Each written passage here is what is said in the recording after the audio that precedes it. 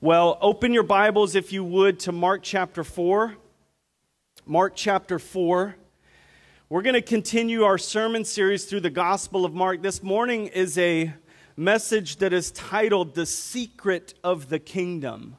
The Secret of the Kingdom. And we'll look at that this morning in this passage. But if you notice, Mark chapter 4 and the way the Gospel writer here, Mark, lays this out, is he's really building throughout this chapter on the topic of faith, right? The parable of the sower and what it is to take the word in and see that the word is changing, transforming the heart, and what that is producing in that heart, in that life. And you see how Jesus is teaching throughout this chapter. He's teaching his disciples and crowds that are gathering all about faith. And he's showing them how to use their faith. And then if you notice at the end of chapter 4, what does Jesus do? He's a master teacher. What does he do with his disciples? He tests their faith. He puts them on a boat in the middle of the Sea of Galilee, winds and waves raising up, about to capsize this boat. They're afraid, fearful, thinking they're going to die. And at the end of Mark chapter 4, what's he say? Do you still have no faith? So this whole chapter, Mark is building on this concept of faith and what it is to have faith in Christ and to walk with Christ. And Jesus here tests them. If you skip ahead to chapter 5, the first 20 verses there is about a demoniac in the Decapolis. An amazing story of transformation and what Jesus does in that life. And I want you to know, over the next 2 weeks, we're going to be going through Mark chapter 4. On September 17, though, we're going to look at Mark chapter 5, but I have a special treat for you. A special treat. Get ready.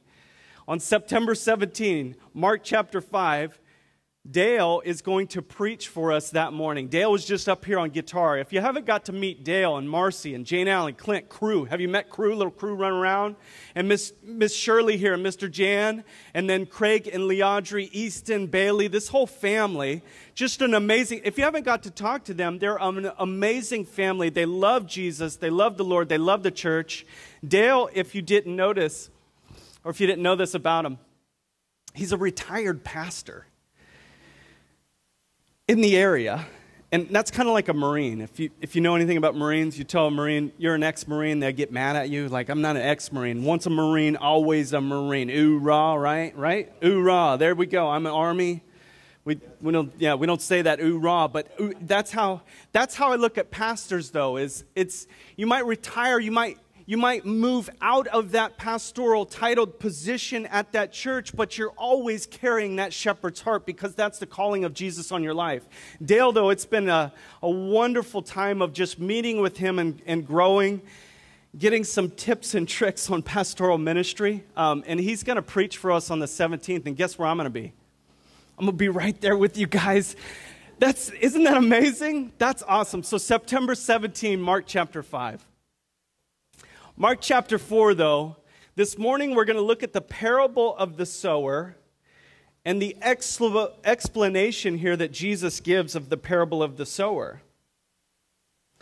But again, what Mark is trying to convey here through the teaching of Jesus Christ is what faith is. You have to hear the word has to be received, and the word has to take root in a person's life, in a person's heart, and it has to begin to grow.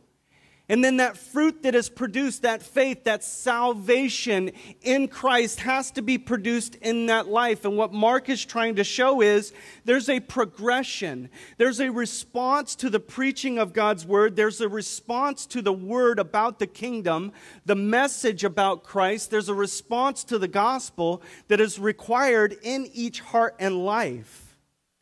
Faith, if you remember this, Romans 10:17, faith comes from what is heard, and what is heard comes through the message about Christ. Think about that. So it's important what we hear. It's important that we hear the message about Christ, the gospel, the word of God that is being preached and proclaimed. It's important that we take that in. James says the implanted word, and he describes the word, receiving the implanted word, he says, which is able to save your soul. We understand the importance, the significance of the word about Jesus Christ, the message about Jesus Christ. But James doesn't stop there. He says, don't just be a hearer of the word, but a doer, not deceiving yourselves, right? Be a doer of the word, not just a hearer deceiving yourself. Because that's where we can get caught up, friends. We can get caught up there, right? We can hear what it is to be saved by grace through faith in Christ, and we can stop there. That intellectual awareness of that message, an intellectual understanding that, yes, Jesus is who he says he is. I need to be saved, but I can still reject it in disobedience. Remember this about disobedience. Disobedience is the outpouring. Disobedience is the manifestation of what is in that individual's heart. And what is in that individual's heart is unbelief. Unbelief is lived out in a person through disobedience. Think about that in our day and age. We see that, right? Throughout this world, there is outright disobedience, defiance, and opposition to God, showing a heart of unbelief. And with that heart of unbelief is hard-heartedness, rebellion, opposition, defiance against the living God, the creator of everything, the one who gave us the most wonderful gift of salvation through Jesus Christ our Lord on a cross, in the grave, and raised to life, right? He gave us everything that we need to be saved in Christ by grace through faith in him, but this world stands oppositional to him. We're going to look at that condition of the heart this morning, the hard-heartedness there. But I want you to notice something in Mark chapter 4 before we jump into this parable. Look at verse 10. It says, when he was alone, those around him with the 12 asked him about this parable. Look at verse 33. He was speaking the word to them with many parables like these, as they were able to understand. He did not speak to them without a parable. Privately, look at that. Privately, however, he explained everything to them. You notice that? He got alone with his disciples and those around him. And he explained the parable. He explained the understanding, or he gave them the understanding of that parable to them. He began to teach them privately. He got alone with them. They got alone with him, and they felt the freedom to start asking questions about this parable. Hey, what does this mean, Jesus? You need to teach us. Out of all of this, that's my challenge for us this morning. How much time do you spend alone with Jesus? Think about that. How much time do you spend alone with Jesus?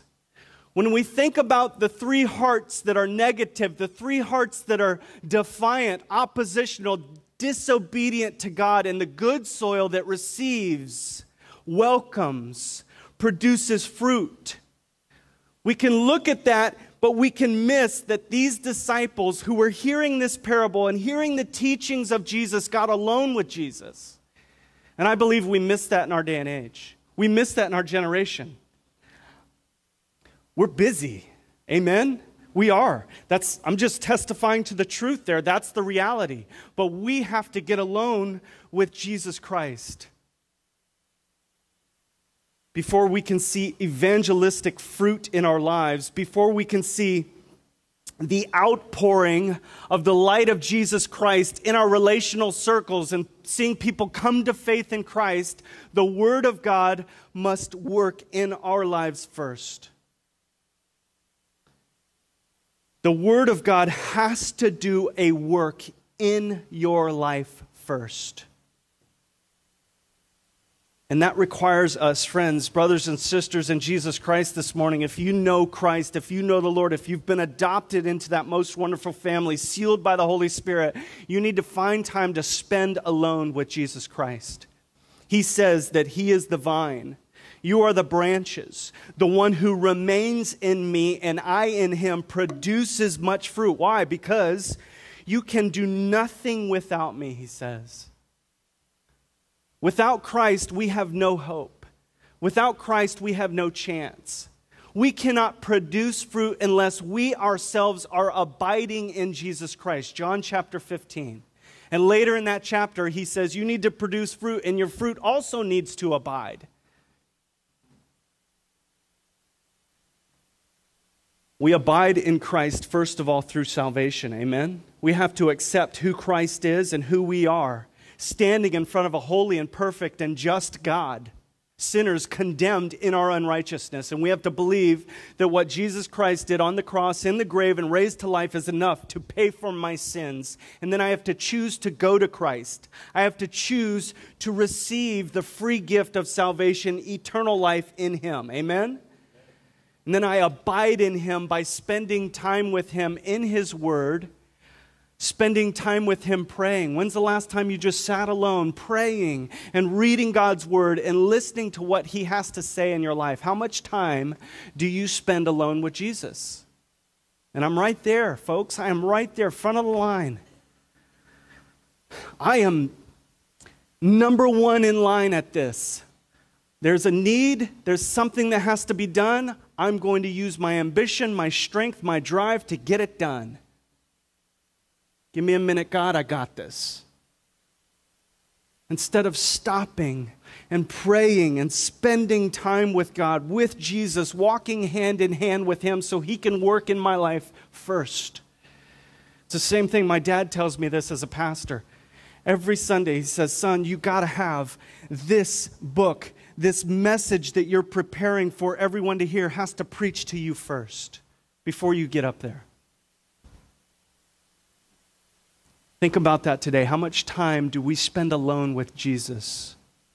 We're going to look at this parable this morning. We're going to look at why Jesus used parables. We're going to define a parable this morning, and we're going to go back to the Old Testament just for a couple of passages because we need to see this. Why was Jesus using parables to teach Israelites? And can we learn from that now? Spoiler alert, yes we can. Amen? Let's pray and we'll get started. Father God, thank you for your word. Jesus, we are learning what it is to spend time with you, alone time with you. You did this with your disciples. You exemplified this for us. You gave your disciples and those around you time to ask questions. I can only imagine. But Jesus, we get too busy for you. We move too quickly through this life, and we forget that you long to spend time with us. Please challenge us with that this morning. Convict us if that's necessary, God. By your Spirit, convict us so that we will stop and carve out time, work through our calendars to spend more time with you alone. Father God, we love you. Accept our time now in your word. Work by your Spirit. Help us to be discerning, eyes to see and perceive, ears to hear, to listen, to understand. God, open our hearts to you now and help us to posture our hearts towards you in this moment. We love you in Jesus' name. Amen. All right, Mark chapter 4, starting in verse 1. It says, again, he began to teach by the Sea of Galilee, and a very large crowd gathered around him. So he got into a boat on the sea and sat down while the crowd was by the sea on the shore. He taught them many things in parables, and in his teaching he said to them, listen. So we stop right there just for a minute. Notice this. Jesus has a crowd gathered around him, and he is continually teaching. Do you believe this morning that Jesus wanted people to learn? That is why he is teaching, amen? He wants them to learn. He wants them to have eyes that see, eyes that perceive. He wants them to have ears that listen, that hear, that understand. He wants these things from them. That's why he is painstakingly getting into a boat, putting the crowd on the shore, and he's speaking to a lot of people, teaching them now in parables. And the first thing he says here is, listen. He wants them to hear. Listen. This is an imperative command here. Listen. Everybody in that crowd should have kind of perked up. Okay, he's about to say something important. This is going to be on the test time. listen. And then he says, consider the sower who went out to sow. As he sowed, some seed fell along the path, and the birds came and devoured it. Other seed fell on rocky ground where it didn't have much soil, and it grew up quickly since the soil wasn't deep. When the sun came up, it was scorched, and since it had no root, it withered away. The gospel writer in Luke says it lacked moisture, right? We see this when we throw some seeds down. If it comes up quickly, the sun just starts to bake it, scorches it, and it dies. It needs some water. It's got no roots. The roots can't go deep enough to find that water. Verse 7, other seed fell among thorns, and the thorns came up and choked it, and it didn't produce fruit. Still, other seed fell on good ground, and it grew up, producing fruit that increased 30, 60, and 100 times. Then he said, let anyone who has ears to hear listen. Again, Jesus is trying to get them to hear. Listen. Anyone who has ears to hear, listen. Verse number 24, pay attention to what you hear. If anyone has ears, verse 23, let him listen.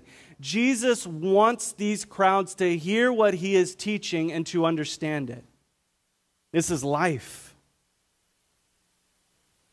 Verse number 10 says, when he was alone, those around him with the 12 asked him about the parables.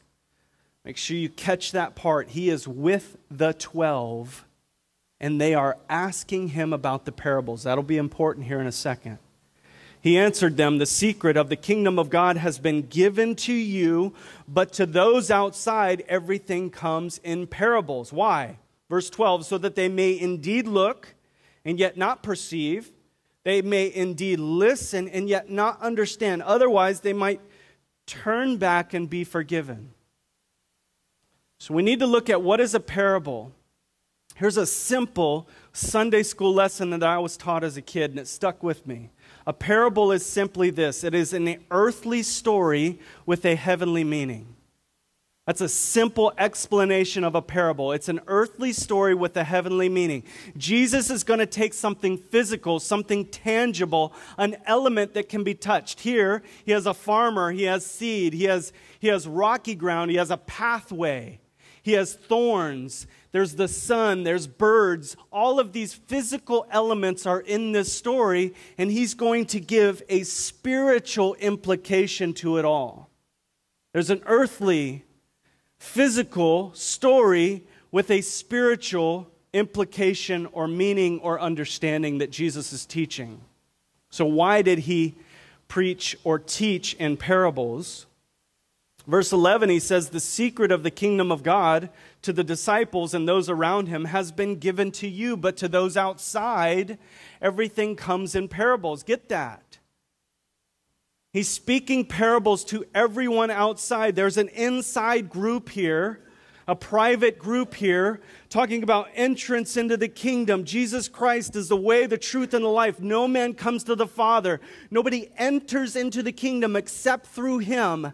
This is inside the kingdom, and then to those outside, he is speaking to them in parables. And the reason why, verse 12, so that they may indeed look and yet not perceive. They may indeed listen and yet not understand. Otherwise, they might turn back and be forgiven. You would think at first glance, Jesus is presenting parables here to keep people so confused and so bogged down that they will not turn back and repent. That's not what Jesus is doing. And that's not what that verse implies. If they would simply see with their eyes and perceive, listen with their ears and hear and understand, they would turn back and be forgiven, but they refuse. So now we have to go back to the Old Testament to see, why is Jesus prophetically, why is he fulfilling this prophecy? Why is he speaking to this crowd of Israelites, the disciples here, in parables?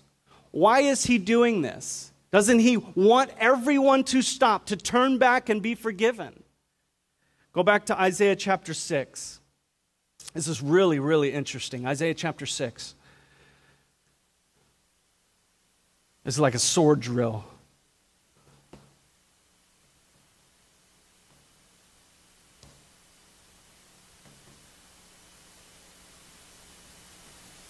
Isaiah chapter 6, verse number 9. God speaking through the prophet Isaiah here, and he replied, "Go, say to these people, to the Israelites, keep listening, but do not understand. Keep looking, but do not perceive. Make the minds of these people dull, deafen their ears, and blind their eyes. Otherwise, they might see with their eyes and hear with their ears, understand with their minds, turn back and be healed." At first glance, again, this looks like God is blinding them, deafening them, so that they do not repent, turn back, and be forgiven. But I want to show you this morning that this is a response to them. This is a response to his chosen people, the Israelites, and how they were posturing their hearts towards him. Turn to Zechariah chapter 7.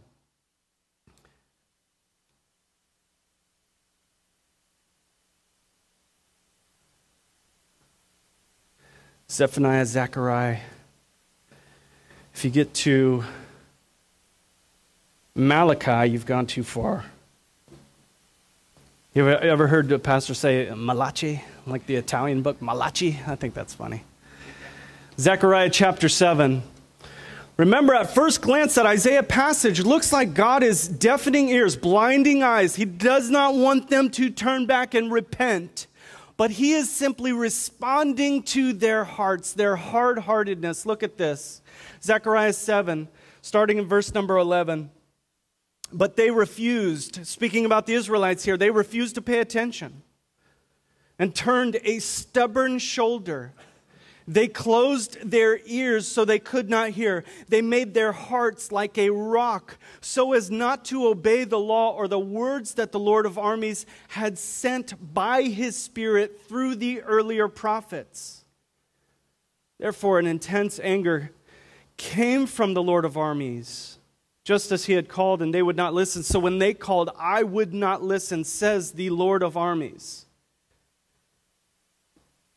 They refused to pay attention. They turned a stubborn shoulder. They purposely closed their ears so they couldn't hear. They closed their eyes so they couldn't see. They made their hearts like a rock, it says, hardening their hearts against God. Think about that. The prophet Zechariah here speaking, hey, hard-heartedness. What does that show? It shows unbelief, and it comes out in disobedience. I am hard-hearted against God. The Israelites here, hard-hearted against God, not paying attention to him, turning a stubborn shoulder. I'm not going to listen. You ever seen a child do that? I'm not going to listen, Mom. You get to Malachi. You get to God saying, hey, I'm going to send a messenger announcing the coming of the Messiah. But then you have 400 years of silence. They turn their shoulders, they harden their hearts against God, refusing to see, refusing to listen, refusing to perceive, refusing to understand. And Jesus is speaking parables to them for this reason. You don't want to listen? Fine. If you want to listen, listen. Open your eyes, open your ears, listen, hear, understand, receive the implanted word which is able to save your souls. Recognize Jesus is saying here in Mark chapter 4, hey, I'm the Messiah.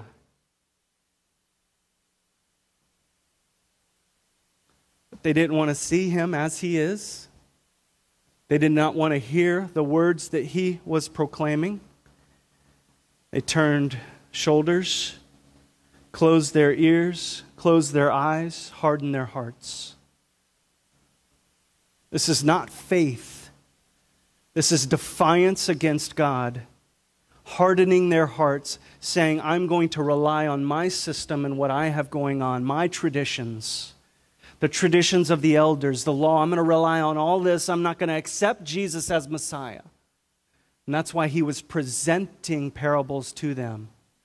To everyone inside, the secret of the kingdom, Jesus is being revealed to everyone outside.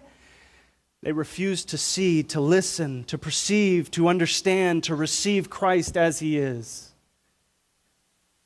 He gets into this further in this explanation of the parable of the sower. Look at verse 13. Then he said to them, don't you understand this parable? Now speaking to his disciples and this crowd that's around him, alone with Jesus. Don't you understand this parable? How then will you understand all the parables? We have to look at this from two perspectives. First, if you don't understand this one, how are you going to understand all of them?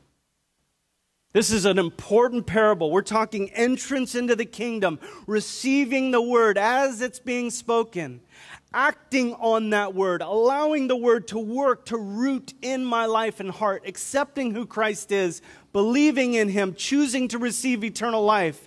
Allow the word to work. If you don't get this one, you ain't getting any of them. And he was also telling his disciples who were Jewish, hey, if you're missing this, if you're not seeing this and perceiving, if you're not listening and understanding, you're not going to hear any of the parables because you're going to be standing right there with the crowd of hard-hearted Israelites who refuse to see, who refuse to hear, who refuse to pay attention. Think about this. Who is he looking at in this moment? I could imagine that Jesus in this moment is looking at Judas who betrayed him. If you don't get this one, man, you're not going to get any of them. Imagine that. You're going to stay hard-hearted. Verse 14, the sower sows the word. Matthew 13:19 says the word about the kingdom. So we know here the sower sows the word about the kingdom, the message about Christ. This is a gospel presentation here. Verse 15, some are like the word sown on the path. So these people are path-like in their hearts. When they hear, immediately Satan comes and takes away the word sown in them or in their hearts. Luke 8 verse 12 says, Satan takes away the word so that they may not believe and be saved.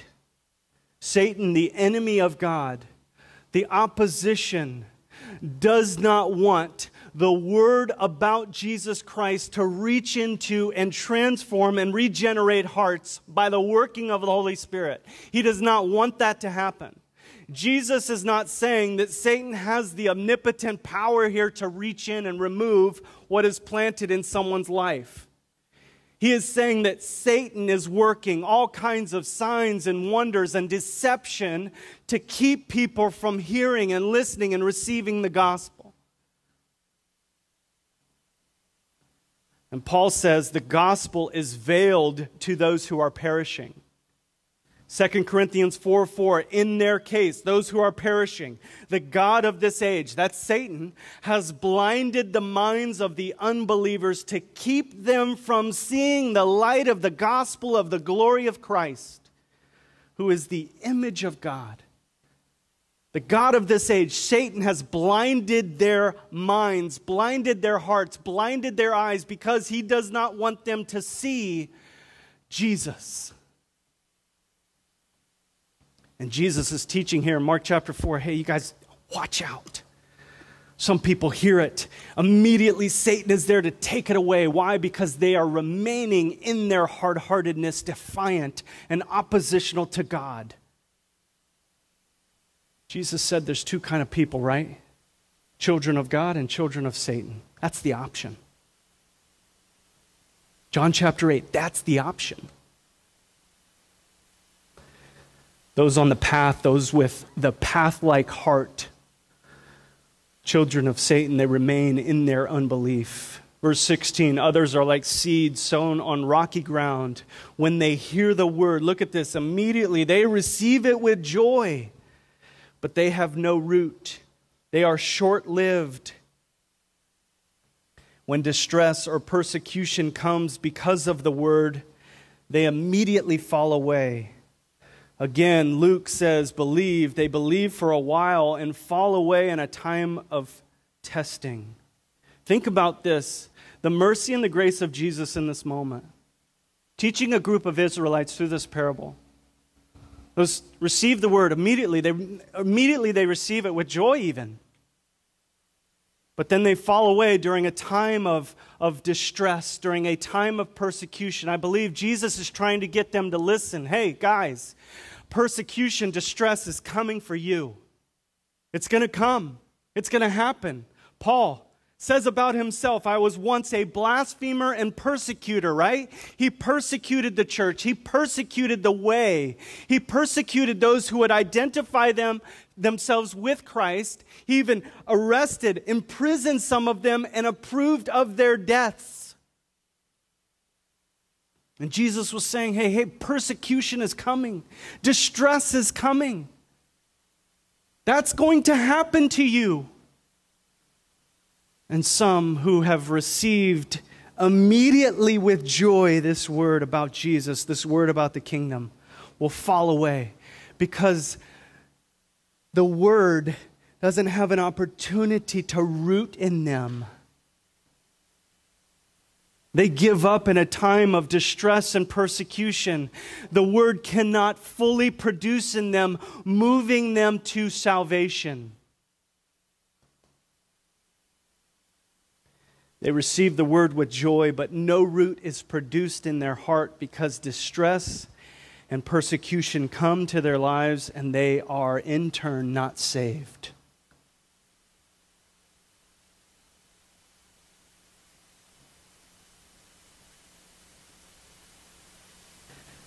Again, Luke says, believe for a while and fall away in a time of testing. I want to stop right here and note this for you. We can read that carefully and we can begin to argue then you can be saved and lose your salvation. That is not what Jesus is teaching here. Remember this belief here, this intellectual, this head knowledge about the word, about the kingdom, the message about Christ is received with joy even. But it doesn't produce salvation in this heart because they face distress and persecution. As soon as distress and persecution came, they said, I'm not standing with Christ. I'm not with him. Remember this, folks. Belief has to be coupled with repentance.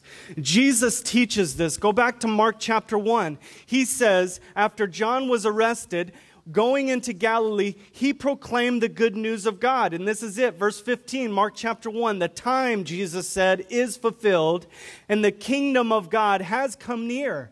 What does he say in response to the kingdom of God coming near? What does he say? Repent and believe the good news.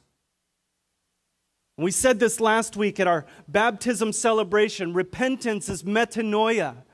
This is changing my mind, accepting who Christ is and accepting who I am in my sin. That I need a Savior, amen? And believing that what Jesus did on the cross, in the grave, and raised to life again is what I need to be saved. Choosing to receive life from him, eternal life, he says. He says, repent and believe the good news. This is not a belief of salvation. That's not what Luke is saying here about this person. This is belief for a while that never turns into salvation and they fall away.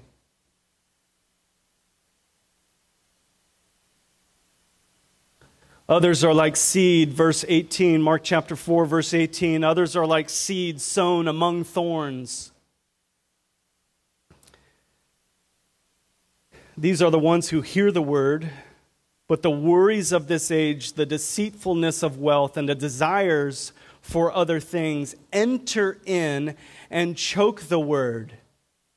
The pleasures of life enter in and choke the word, and the word, becomes unfruitful in that heart, in that life. Think about that.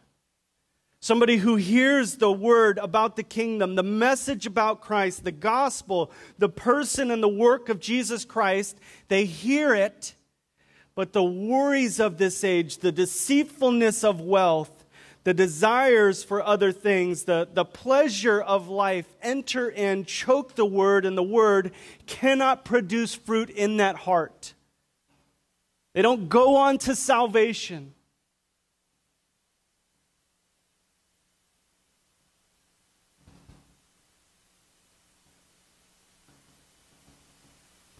Again, as soon as he said, this is like somebody who hears it. But the deceitfulness of wealth enters in and chokes it. Do you think he might have looked up and looked at Judas in that moment? Knowing that Judas was stealing money, knowing that Judas was going to betray him. Saying, hey, you're going to hear the word. You're going to hear it. But the deceitfulness of wealth is going to enter in and choke it, and it's not going to be able to produce fruit in your life. It's not going to move you to salvation. Can this happen in a Christian's life? Think about that. Can the worries of this age, the deceitfulness of wealth, the desire for more, the pleasure of life, can that enter into a Christian's life and choke out the word, the working of the word, the washing of the word by the Holy Spirit in that individual's life, making that Christian unfruitful internally and externally? Can that happen? That happened to me.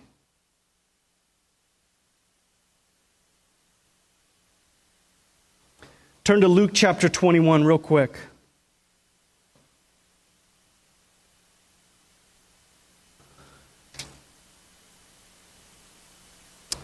I'm an eschatology nerd. If you didn't know that, I love end times prophecy.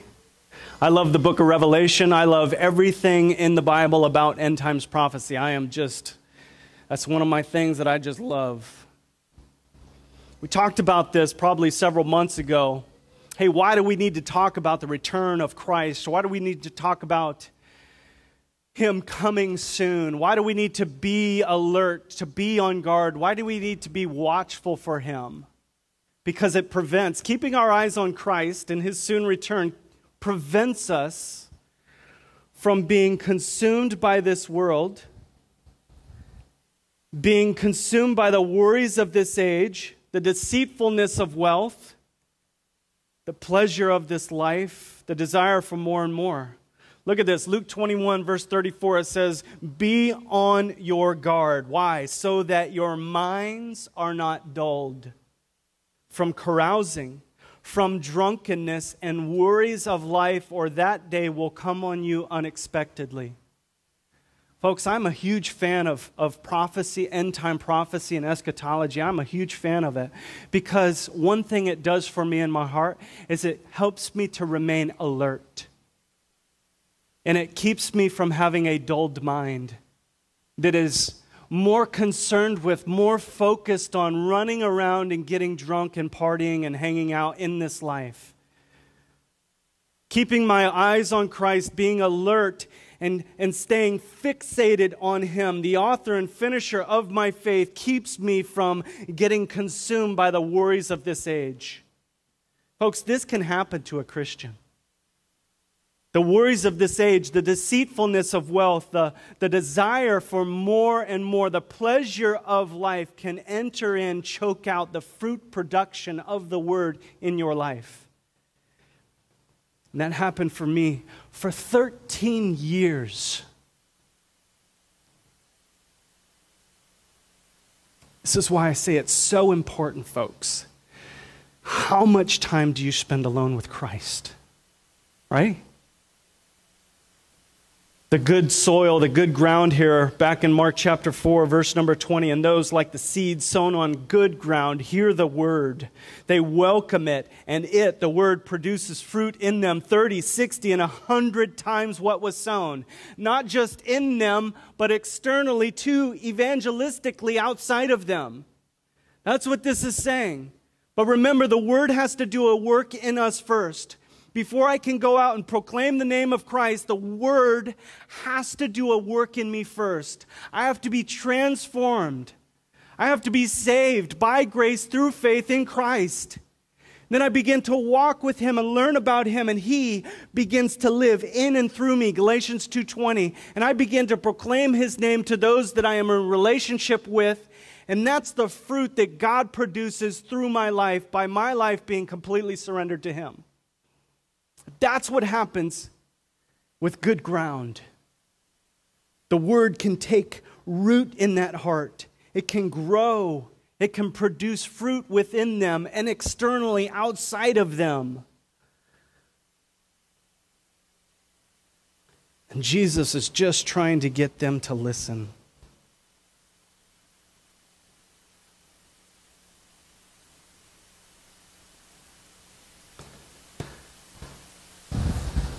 The three conditions of the heart that we looked at this morning, the path, the rocky ground, that thorny ground. Folks, those hearts remain hard-hearted, oppositional, defiant, disobedient to God because of their unbelief.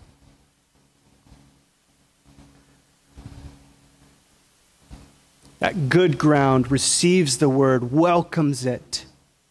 The word about the kingdom, the word, the message about Christ, the gospel, the person and the work of Jesus Christ, the gospel, the power of God unto salvation for those who believe, first to the Jew and then to the Greek. The gospel begins to change and transform them. This is the saving power, the saving grace of our God. And this is the response of the Israelites in this context to the message that Jesus was proclaiming. He was also telling them, hey, you guys are going to go out and proclaim this same message. And guess what? You're going to face these four soils, these four hearts. You're going to face the opposition. That's Satan. He wants to take it away. You're going to face rocky ground. You're going to face thorns. You're going to face people that are so consumed with the worries of this age, they don't want to have anything to do with the message about Jesus Christ. This is what you guys are going to face, apostles, disciples, when you go out and preach and teach and proclaim the message about Christ. This is what you guys are going to face. That's what Jesus is teaching here. But almost 2,000 years later, he knew that this was just as applicable to us in our generation now. Amen? This world stands hard-hearted against him, defiant, disobedient in their unbelief, condemned already, not wanting to receive this word, not wanting to hear it, not wanting to listen to it.